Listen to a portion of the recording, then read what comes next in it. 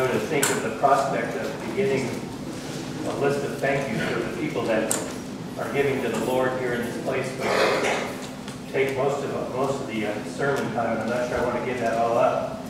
But I am grateful for people here that love God and are willing to show it not just in their words, but in their lives. Friday night we had a blessed time of fellowship with the movie, and we're very grateful for all that Lori does to plan our special events and our outreach activities.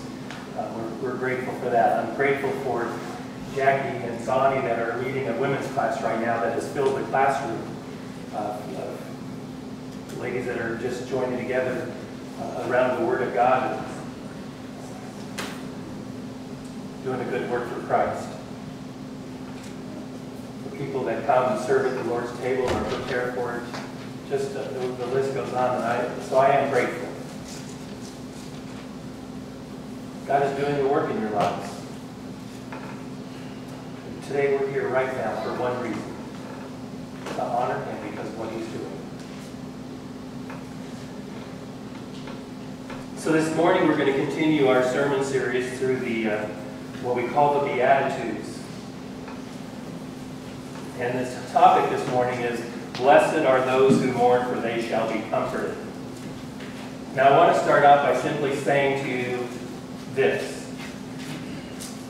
Being the blessing for those that mourn has nothing to do when the Buckeyes are losing at halftime. And being comforted has nothing to do when they pick it up and do their job in the second half. But that is not what we're talking about this morning. Although I guess I just kind of threw it in, didn't I? In Matthew chapter 5 and verse 4, it simply says, blessed are those that mourn, for they shall be comforted. So Israel, the people of God, had left Egypt and marched towards the promised land. And they came to Mount Sinai, and God came down to meet them. I don't know if you remember the event or hearing about it, reading about it in the Old Testament. It was quite an event, however. God was preparing to give the commandments, the law. He was setting forth what thou shalt do and what thou shalt not do. So God told Moses to gather the people and have them gather around at the base of the mountain and to keep a good distance, because if they came up onto the mountain, they would perish. So the people of God had gathered at the base of the mountain, and God called Moses and Joshua to come forth and to come up onto the mountain a ways.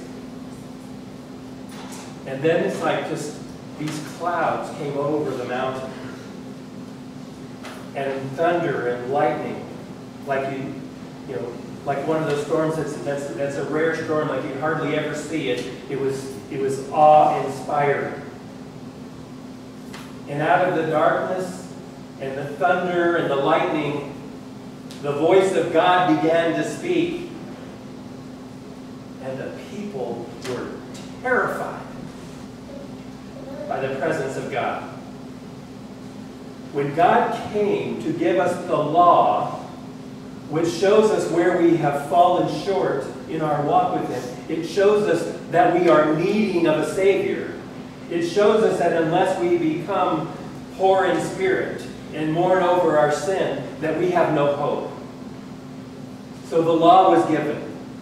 What a very different scenario when we see Jesus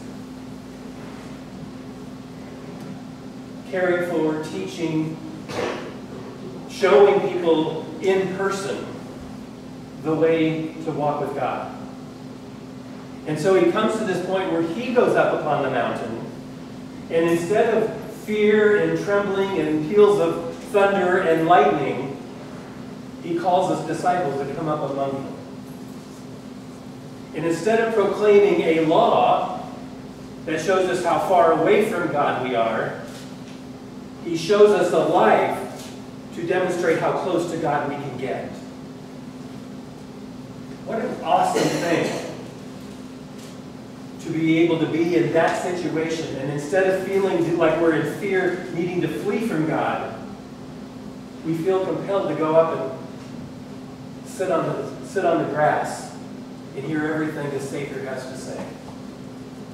What a very different message. And yet, that's exactly what Jesus was doing, was showing that how the law led people into a time of fear because it separated them from God. It showed us how far away from God we are. But Jesus began with, "Blessed are the poor in spirit, for they shall inherit the kingdom of God." And then he said, "And blessed are those who mourn, for they shall be comforted." A preacher from years ago, Spurgeon, had said, "A ladder, if it is to be useful, must have its first step very near to the ground." This gospel message which we proclaim blesses mankind by reaching to the very spot on this earth where the law left us, in separation from God. So it is the gospel of Jesus that is the ladder that gives us the opportunity to have access to the Savior. So we are looking this morning at being blessed for mourning. But what does it mean to mourn? When we think about mourning and the kinds of things that we're facing, what are the kinds of things that Jesus says blesses us for mourning over? There's 3 different kinds of ways that we can mourn. And the first way of mourning is sinful mourning. In 2 Corinthians chapter 7 and verse 10 it says, "For the sorrow that is according to the will of God produces repentance, with regret, leading to salvation. But the sorrow of the world produces death." So if we sorrow in Christ, it leads us to repentance and having no regret over our sin. But if we sorrow like the world, and we feel guilt and remorse, but it produces nothing different in our lives, it leads to our death. And so we need to bring people to a point that they understand that sinful sorrow, sinful repentance, sinful mourning is not going to benefit them in their walk with the Lord. I think a good example of sinful mourning is King Ahab of the Israelite nation in the Old Testament. God had given Ahab a palace that was really without comparison. He had given to Ahab a kingdom. But next to the palace, a poor man was living. His name was Naboth. And Naboth had a vineyard. And the king would walk around his palace and enjoy all the splendor and enjoy all the things that God had given to him as king of Israel. But he kept, as he walked around the palace, especially as he walked around the walls of the outside, he kept looking over and he kept seeing poor little Naboth down there in his little vineyard. And of all the things he had and possessed, you know what he wanted most? He wanted the vineyard of the poor man next door. He wanted something he couldn't have. He wanted something that God had blessed somebody else with. And sometimes when we look at our lives, we look at the fact that God has blessed us in so many ways and given us so many things, but we see the one thing that God has blessed somebody else with, and we say, I want that too. And so we feel like we may be lacking and not having exactly what we want or what we think we should have.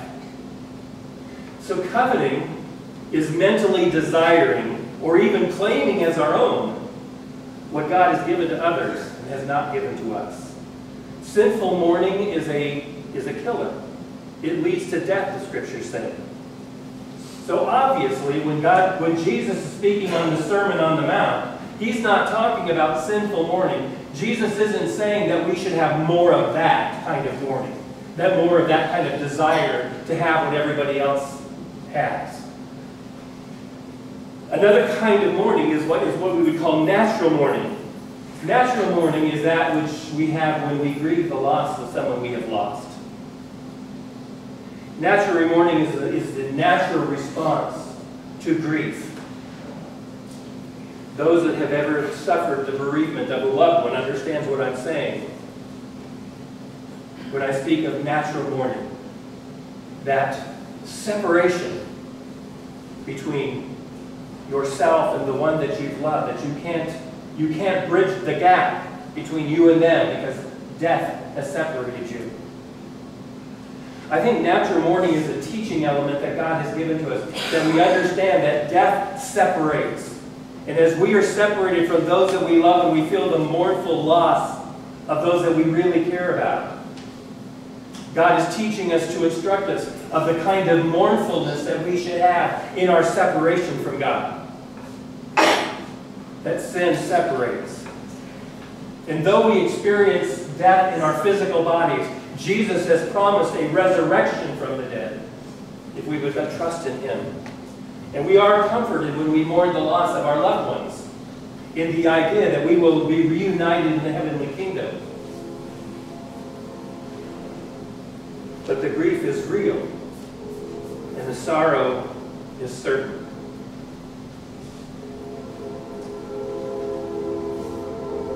In the first of the 7 Beatitudes, and even really in the 8th, that of being persecuted for righteousness, the outcome of our life is marked by the blessings of God, even though we might be persecuted. So nobody would command another person to have more mournfulness in a natural way. Jesus would be a poor teacher, if you will. He would have been off the mark if he was teaching that you and I should be pursuing greater grief when we lose our loved ones. So again, I say to you that Jesus isn't talking that we should experience more mournfulness over the people that we have lost. He's talking about a different type of mourning. And so what is he speaking of this morning? He's speaking of spiritual mourning. Spiritual mourning. Spiritual mourning is the sorrow that we have over our sins that we have committed against God.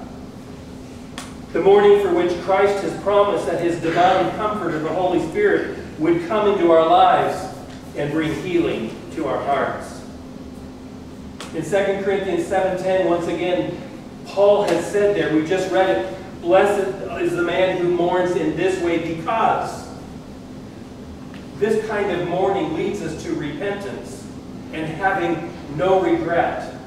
So as we understand that Jesus came to show us how to have a right relationship with God, the first thing He said, which we looked at last week, is blessed are those who are poor in spirit. Blessed are those who know that they have no hope except through Jesus Christ. And then to understand that the fact that our hope is in Jesus Christ, we can't have a right relationship with Him because our sin is keeping us from being close to Him. We got to deal with the sin in our lives. Sin separates us from God. So we have to be mournful of the lives that we have lived, of the sins that we have committed, in order to have a right relationship with our Father in heaven. I believe that the subject that we're looking at this morning is of major importance to the church today. I don't mean just our church. I mean God's people around the world need to hear this message. Those that are flocking to congregations around the world this morning need to hear about what spiritual mourning is and what it means to grieve over their sins. I believe that today true Christians are surrounded by a form, an image of faith that has become so emaciated and so diluted that it's almost unrecognizable as the faith in Jesus Christ anymore. That we merely make a mental acknowledgement, and we call that faith. That we call upon the love of God so that we can feel better about the lives we live without changing them. Faith for many Christians today and for many, many churches today, unfortunately, is being taught as an experience that is very different than the life that Jesus Christ spoke to us about. So I want us to look a little bit about some of the truths of the Scripture. I want us to look this morning at the truths that Jesus Christ shared with us that are key elements of a right relationship with an Almighty Father in heaven. And the first of those key truths is a genuine faith. According to Romans chapter 5 and verse 1, it says that we have been justified by faith. We have a peace with God through our Lord Jesus Christ. The question is, why does faith justify us?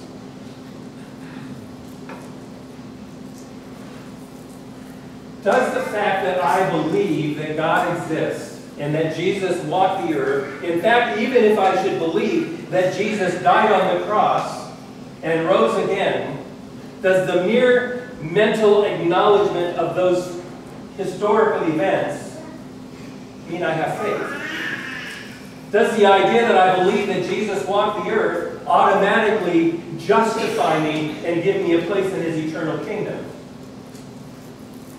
The Scriptures say that even the devil and his demons believe, and they shudder in fear, and yet they have not salvation. So what is genuine faith? What is a faith that actually brings about justification? What is a faith that actually brings about a change that transforms me from being outside of Jesus Christ to inside of Jesus Christ?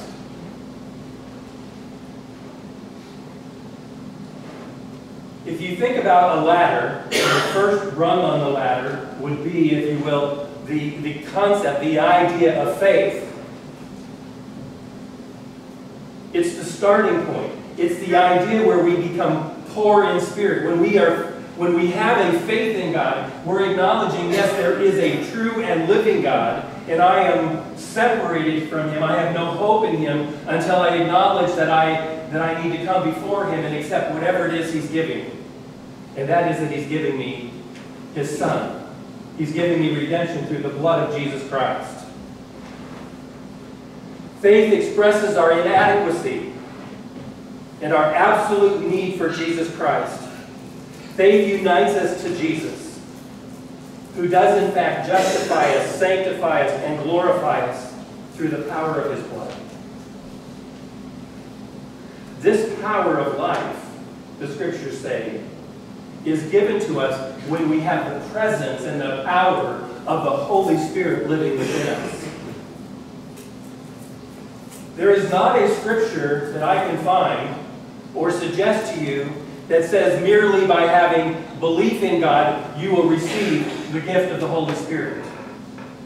In fact, I'm going to say to you, even with genuine faith, if it's not followed up with the other things that faith would require of you, you're not going to have that gift of the Spirit. Faith is the first rung on the ladder. Today, the world is trivializing Christianity. They're calling it a crutch. They're calling it many things. Faith in Jesus Christ today has been reduced to simply intellectualism, head knowledge. That we should say, oh yeah, there's a God, but we don't change our lives because of it. We don't live differently. Let me ask you a question this morning. Please don't answer it out loud. Do you believe, do you have faith that there is a true and living God?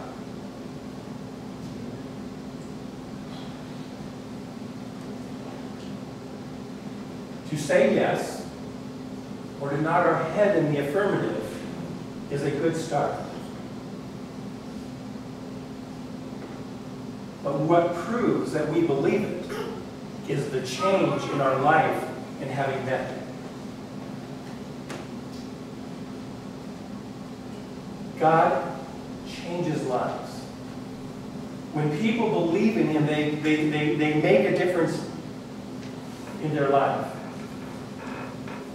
If all of a sudden this morning we started to smell the smell of something really hot in this building, and it kind of smelled like something might be smoldering somewhere in the building, some of you might begin to think, the building's on fire. But that's okay. The sermon's really good this morning. I'm just going to sit here and listen. Now, if smoke started to rise up from the air conditioning vents, you might have a little bit of additional proof, and you might think even more so. I do believe that the building is on fire. But if we don't get up and get out of the building, we really don't believe it, do we? Faith is an action of our lives based on our belief. Faith is much more than an intellectual exercise. It's not something trivial. It is something that is active and genuine and real. And if you really believe in God, it will not leave you the same person as you once were. And yet the faith that is being proclaimed to the world today is, you can believe in Jesus, and God will take you just as you are, and He'll leave you just as you are. What a hopeless faith. I, for one, don't want to be left the way I was. I want to be changed and transformed. I want to be made to be a different kind of man than what I used to be. Because I was a man that was once nothing but held in sin and shame. I was a man that once was held in the captivity of death. But now I have been set free by the grace of God. I want to walk in that freedom. I want to walk in that power. I don't want to live in some kind of miserable life where I have to continue being the same person I used to be. I am thankful for a God that is powerful and has overcome this world and says that in Him, through the Holy Spirit living in me, I too can be an overcomer. And so can you. Jesus changes us. We must go beyond simply believing and realize that it's not just a mental game. Faith is real. Faith is the bond that we have living in union with our Savior, Jesus Christ. The attempt for our world today to replace genuine faith with a mere acknowledgement of who God is leading thousands upon thousands of people today to accept Jesus Christ and make no difference in their life. They don't welcome Him to live in Him. They don't welcome Him to change them. They simply accept Him so they get fire insurance.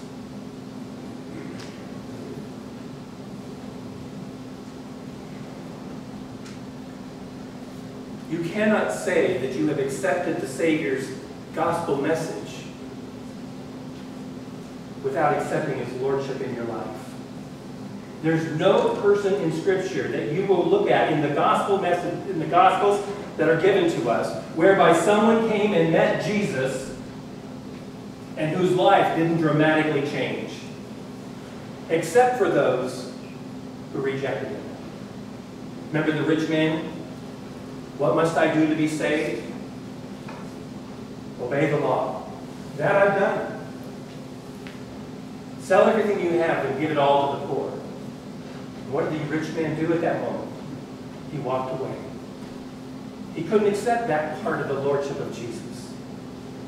But every single person that came into the presence of Jesus Christ and believed that He was truly the Son of God, believed that He had the power and the authority over sickness and death and Satan and everything else, their lives changed. Look inside yourself this morning and say, has my life changed? Because if there's not a real change, if there's no transformation, perhaps we've not really come yet to the point of being poor in spirit. Perhaps we've not yet come to the point of being mournful over the sins that we have committed. The second thing is true repentance. True repentance. Repentance involves the change of direction. But today it has been reduced to merely admitting I'm a sinner and saying a sinner's prayer. There's not one of us in this room, even though many of us have already accepted Jesus Christ, that couldn't raise a hand and say, yes, I'm a sinner too. The fact that we admit that we are sinners does not demonstrate that we are remorseful over the sins that we've committed. It doesn't simply suggest that I've acknowledged that it is my sin that put Jesus Christ on the cross. It's my sin that caused His blood to flow from His side. It's my sin that caused the Father to let go of the Son and to be separated by death. It's my sin that caused Jesus to go to the depths of hell to fight for me. Thank God he was strong enough to overcome it. If you read and listen to Scripture, you'll find a very different story in the Scriptures from what the world says today about sin.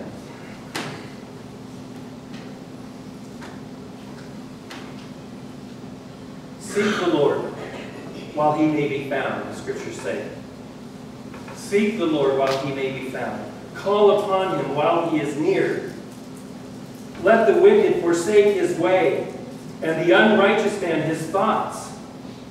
Let him return to the Lord, that he may have compassion on him, and to our God, for he will abundantly pardon.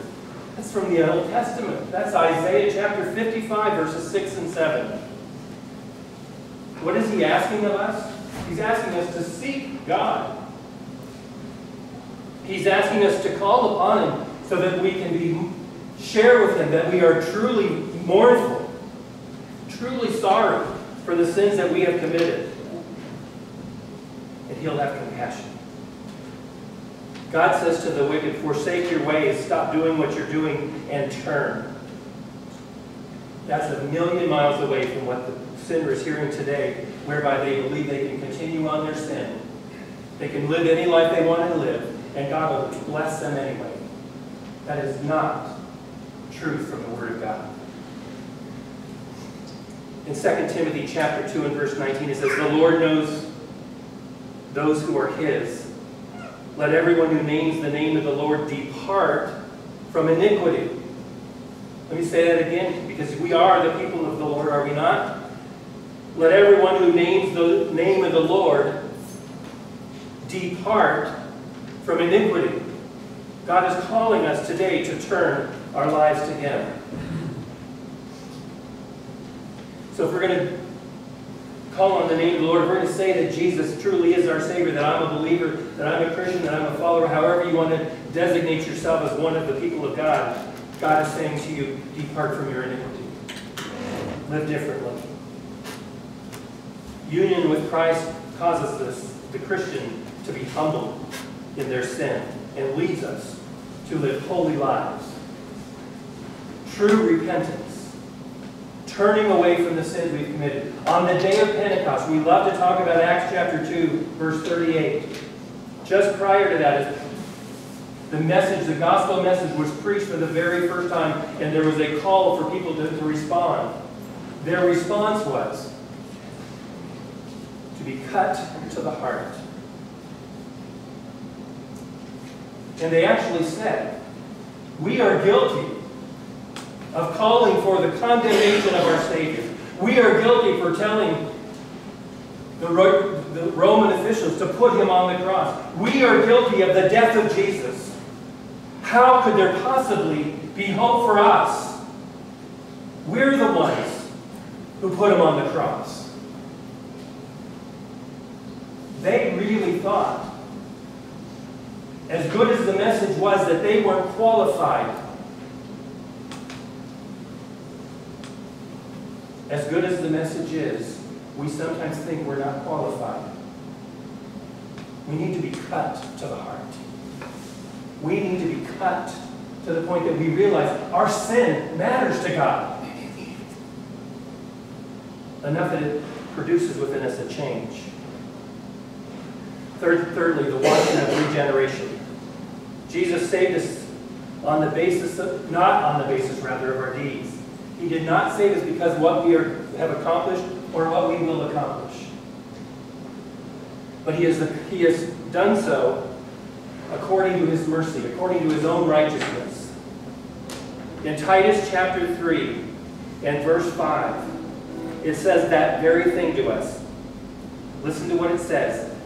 He, Jesus, saved us, not on the basis of the deeds which we have done in righteousness, but according to his mercy, by the washing of regeneration and the renewal of the Holy Spirit. In this one verse, it tells us that we have been redeemed, not on the basis of what works we have done, but on the washing of regeneration, by being regenerated.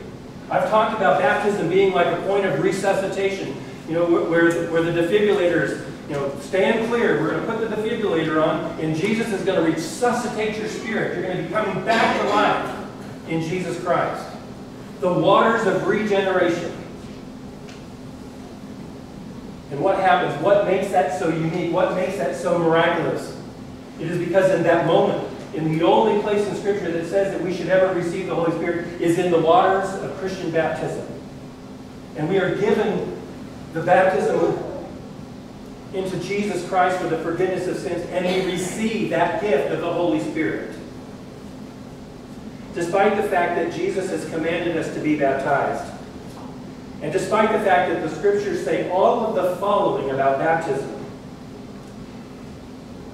there are many who will deny its importance and its power and its ability to bring about change in people's lives. Listen to the things the Scriptures say occur in the life of somebody who is being immersed into Jesus Christ. It says, we have the forgiveness of our sins. The Bible says in baptism we receive the gift of the Holy Spirit. It says that we are clothed with Christ, that we participate in His death, burial, and resurrection. It says that we have died with Christ, and we will therefore live with Him.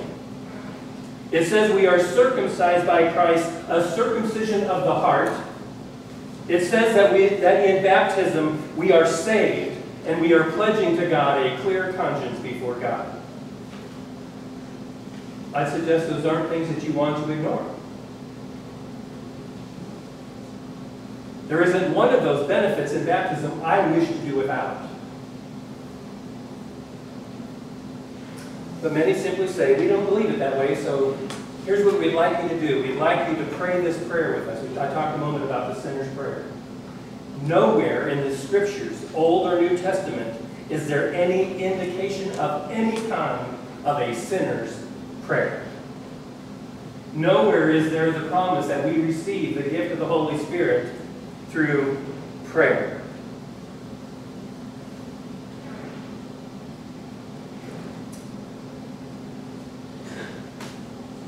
Our relationship with Christ, it's not mechanical.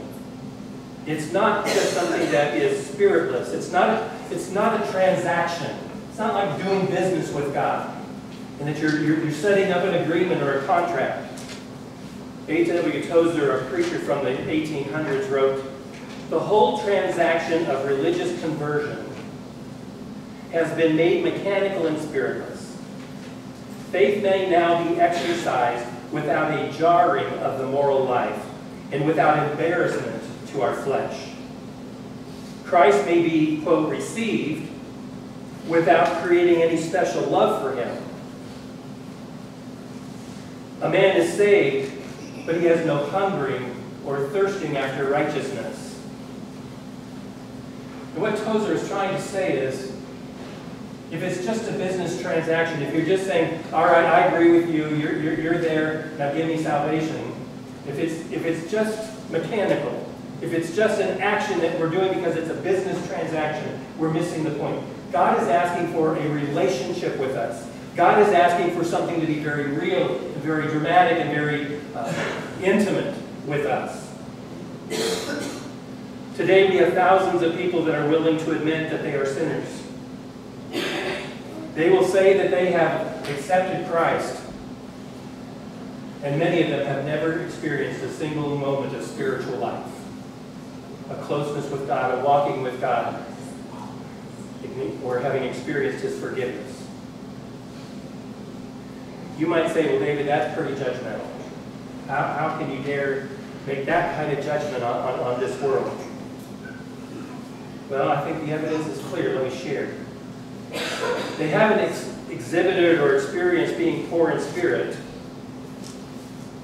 acknowledging that they're hopeless without Him. They don't know what it means to mourn over their sin. They are not characterized by a deep hungering and thirsting after righteousness. We're not seeing a movement towards mercy or being pure in heart and pure in life. The life doesn't compare to the words. In worship, we are to gather and have a joy over the blessing of what we've discovered through Jesus Christ. I believe the message of spiritual mourning is critical for our world today. So very quickly, as we come to a close, distinguishing marks of those that spiritually mourn. Number one, the first mark of spiritual mourning is humility. Spiritual mourning falls through being poor in spirit. It's being humble before God. It's bowing down and admitting that, yes, not just that I have sinned, but I know that it's my sins, Father, that put your Son on the cross. It's being sorry enough about our sins that we're willing to change the way we live. That we're going to fight against sinning. We're going to do everything we can to live in the power of Jesus Christ so we stop sinning. Now I'd like to assure you, I don't think that there's ever going to be a day where I'm going to go the rest of my life without ever committing another sin. Jesus says in His Word that we are to be confident of this, that He who began a good work in us will complete it on the day of Christ Jesus. But I am telling you what, the Holy Spirit is not impotent.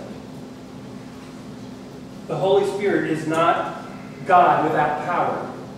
He is fully God. He fully lives within you. And that power of God living within you can give you more victory. Otherwise, the Word of God would not say that with every temptation, God has provided a way of escape. Why didn't you take it? We can do better. We need to humble ourselves before God. We step onto the first rung of the ladder, if you will, when we are poor in spirit, when we are humble.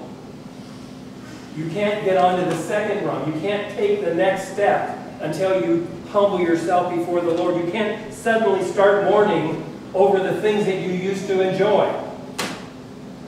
Yes, I said that we used to enjoy sin. Sin was fun. Sin made us happy in many ways for a moment.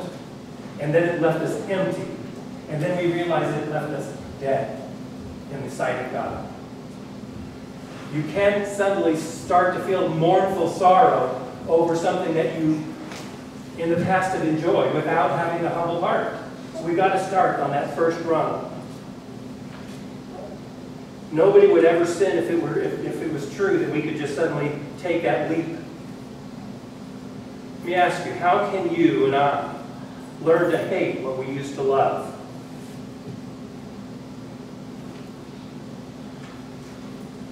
It's a matter of the heart.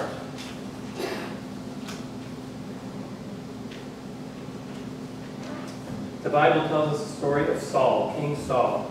He was a high achiever, but he had a twisted heart. He was the first king of the nation of Israel.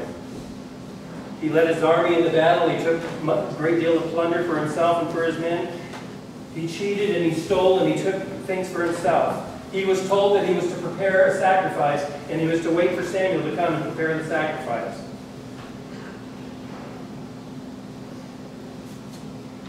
When Samuel arrives, he says, "Why do I hear the bleating of sheep?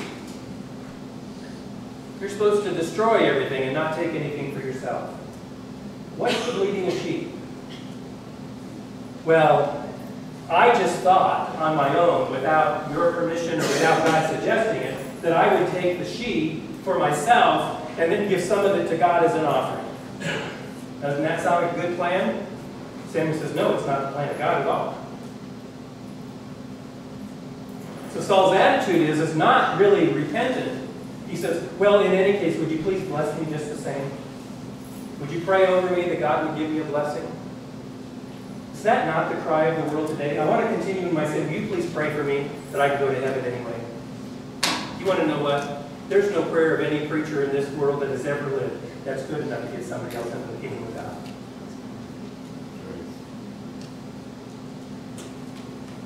It's a matter of our own heart, folks.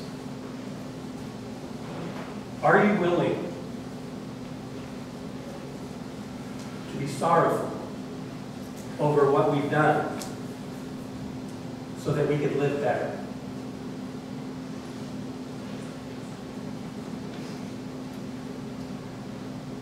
It's infused with hope. You know, when Judas sinned and betrayed Jesus, if he would have changed his life, if he would have turned, if he would have been truly sorrowful, Jesus would have forgiven that betrayal. He forgave Peter's betrayal. But Judas, instead of being sorrowful in the righteous sense, was sorrowful from a worldly sense. And he went out and he took his own life. And he lost hope. Satan, when he deals with your despair, see, here's the difference between God and Satan. When you feel bad about sin, Satan wants you to feel like you're no good and have no value, and you'll never get to heaven. He wants you to have despair. When Jesus deals with you in your sin, he wants you to feel sorrowful for your sin, and then he gives you hope of eternal life. So if you want to know the difference of who's talking to you, if it's about despair and loss and hopelessness, Satan's behind every bit of it. If you want to hear know that it's God speaking to you, he's going to be talking to you about his forgiveness, about your need for repentance, and about living your life for him, and about the hope you have in eternal life because Jesus Christ has made the way for you. A true Christian will say, "Oh, wretched man am I." But a Christian man doesn't stop with saying, "What a wretched man am I." He goes on and he says, "Thanks be to God who has given me the victory through Jesus Christ." A true Christian will say with Paul, "I am the chief of sinners." But he goes on to say, "By the grace of God I am what I am." There are two sides to the coin of genuine Christian faith and experience. That which God wants you to know and that which Satan wants. I'm going to simply close with this, and that is to say that if you mourn like this, if you really turn to God and say, "I'm sorry that I have ever sinned." If you are here this morning and you've never done that, I want to give you the opportunity to come as we sing in just a moment and to say, first of all, I humble myself before God. I can't get to heaven on my own. I am sorry for my sin. I need to be baptized into Jesus Christ. If you are a believer in Jesus Christ, you've been baptized into him, but you've never gone really to that point of being sorrowful over your sin, to the point it brought about a change, today's the day for you. To go before the Father and say, "Father, I have sinned, and I am not going to let sin hold me in despair any longer. I want what you promised. I want the victory. I want the overcoming. I want to experience the Holy Spirit that you've given me to give me power and victory over my life." And as we live these changed lives, people are going to begin to start asking, what's wrong with those people at the Caledonia Church of Christ? They're really turning weird all of a sudden. And I'm going to rejoice and praise God when people do. Because they're going to be seeing a Jesus making a difference in our lives that has the hope of changing theirs.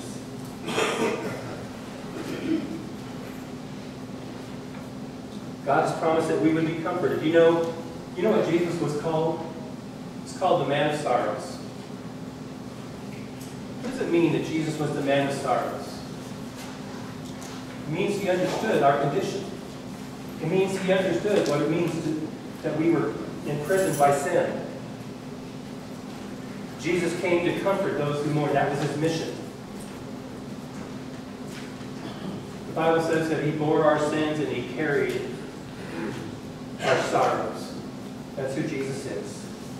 And then it closes out and it simply says, when he left this earth, he gave us a comforter. Because the disciples were like going crazy. What do you mean you're going to die?